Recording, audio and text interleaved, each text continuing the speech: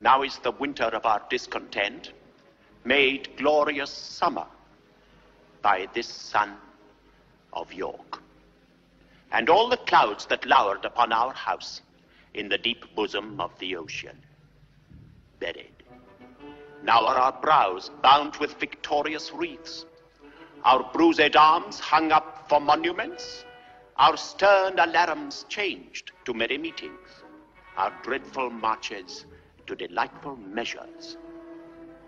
Grim-visaged war has smoothed his wrinkled front, and now, instead of mounting barbèd steeds to fright the souls of fearful adversaries, he capers nimbly in a lady's chamber to the lascivious pleasing of a lute.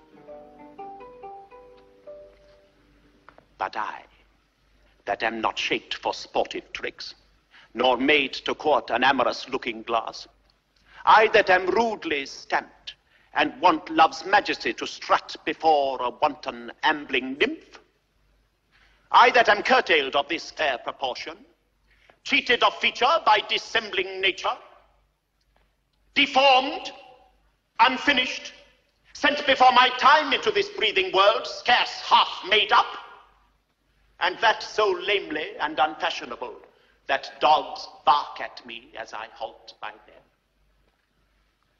Why, love forswore me in my mother's womb, and for I should not deal in her soft laws, she did corrupt frail nature with some bribe to shrimp mine arm up like a withered shrub, to heap an envious mountain on my back, to shape my legs of an unequal size, to disproportion me in every part, like to a chaos, or an unlicked bare whelp that carries no impression like the dam.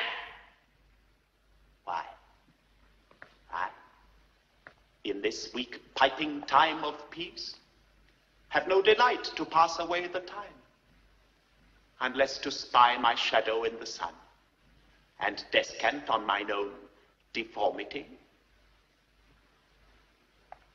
Then, since this earth affords no joy to me, but to command, to check, to o'erbear such as are of better person than myself, I'll make my heaven to dream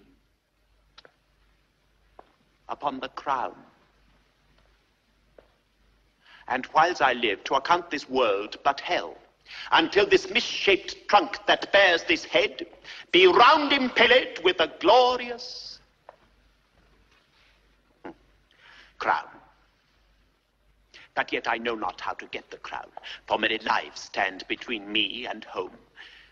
And I like one lost in a thorny wood, that rends the thorns and is rent with the thorns, seeking a way and straying from the way, not knowing how to find the open air, but toiling desperately to find it out, torment myself to catch the English crown, and from that torment I will free myself, or hew my way out with the bloody axe.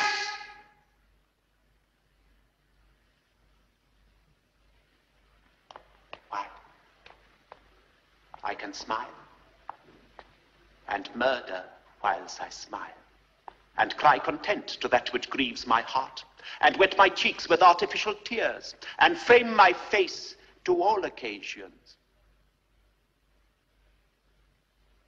I'll drown more sailors than the mermaid shall.